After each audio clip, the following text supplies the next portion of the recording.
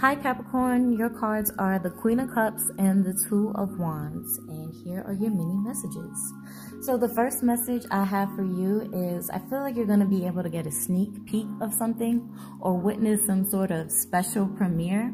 I also heard Spirit is going to allow you to witness history, so I don't know, take it how it resonates. The second message I have for you is someone could be eyeing you. They're very intrigued by you. And I feel like there's a positive partnership in the near future. I also heard you could be rekindling a relationship, especially with a family member.